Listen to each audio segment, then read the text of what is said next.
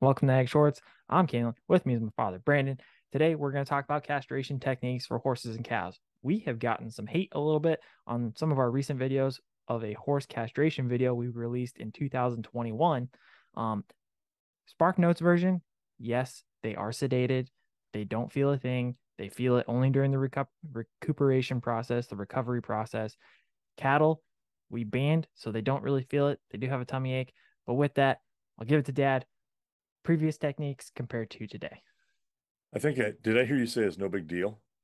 Yeah, it's no big deal. It's no big deal to the ones with a couple X chromosomes, but to us, it's like major brain surgery. So be careful your perspective here. Yeah, we've changed the way we do it because of low stress on the cattle. Banned these calves right after birth. Sometimes it's once they're been up and had their first nursing, and I'll do it then. Whatever's convenient. But a lot of times you'll catch them a day or two out there, and the banding takes place. It's relatively painless, like you said, a bellyache, but it beats the way. I'm filling up with some coffee here. Thanks, honey. The boss has just brought me. Oh yeah, now I can go.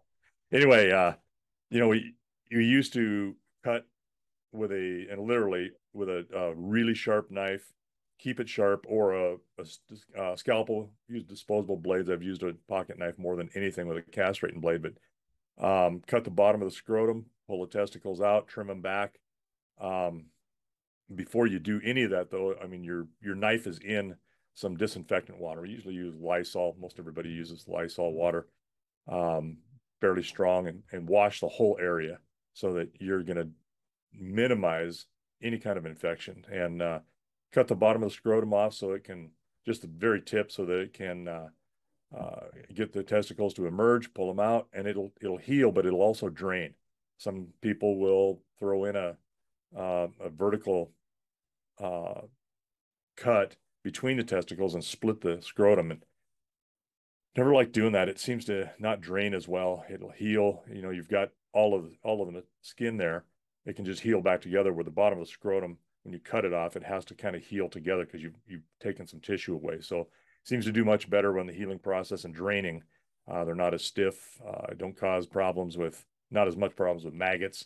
The flies will get to blowing them if that keeps opening up and has more of an open wound that won't heal, where the bottom of the scrotum seems to heal better, my opinion, just mine, but other guys do it that way because they think it's better too. But I've seen a lot of issues there at times, and it's always somebody who has some expertise to do that. A lot of people still castrate that way.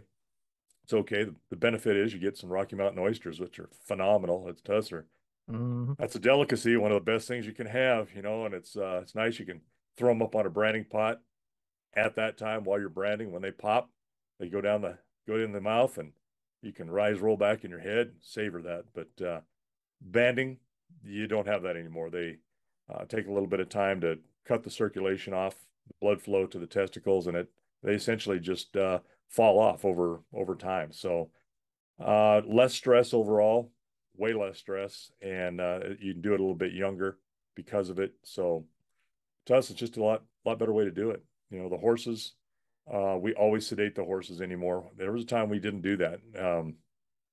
Didn't have really the care from some of the older guys that were around. Is like, yeah, we'll just go ahead and pull this horse down and hold his legs, and it would be a 3-4 man job with some ropes. 1 minute. And we had a special tool that we've already got. I think I've shown that on film, Mm-hmm. Yep. with the oak staves.